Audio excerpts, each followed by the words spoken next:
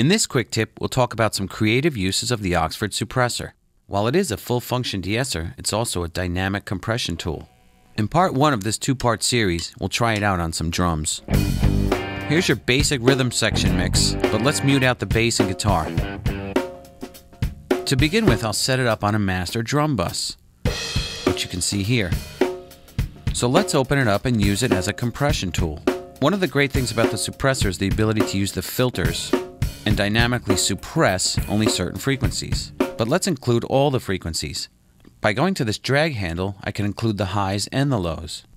We'll open up the width to the full 10 octaves, and you can also grab the individual filter handles to include whatever frequencies you choose.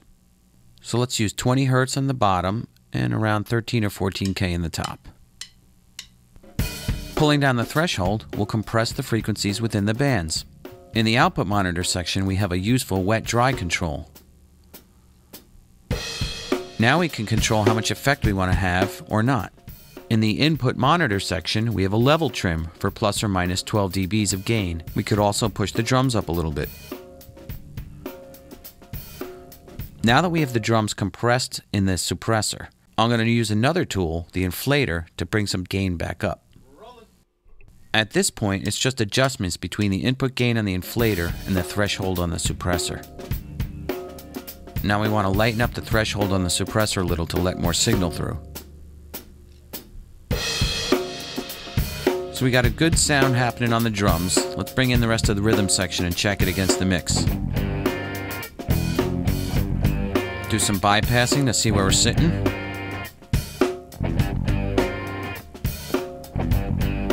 You can hear that the suppressor adds a little extra excitement to the drums. Now another alternative approach would be to take something like the room microphone and treat that separately. So I'll remove it from the drum bus and set it to the main output. Now I set up a separate aux track with another inflator and suppressor on it, but I'm going to get to it via this bus send. This is kind of a form of parallel compression. I prefer to use a pre-fader send, but you can set it however you like. This allows me to unsolo the room mic and hear the effect alone by pushing up the send.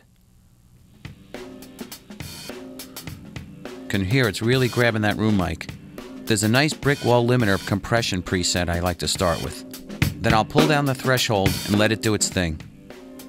And since it's clipping over here, I could pull down the level trim. But actually it sounds good either way. Now we can add back in the room mic. And let's listen without it. Definitely some more excitement.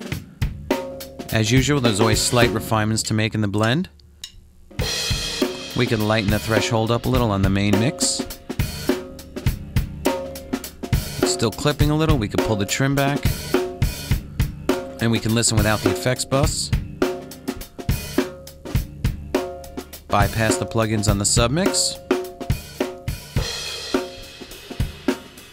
You can hear we also brought the room sound out a little bit without a reverb. There we have it, some easy creative uses of the suppressor. Next time we'll open up the advanced screen and take the suppressor even a little further.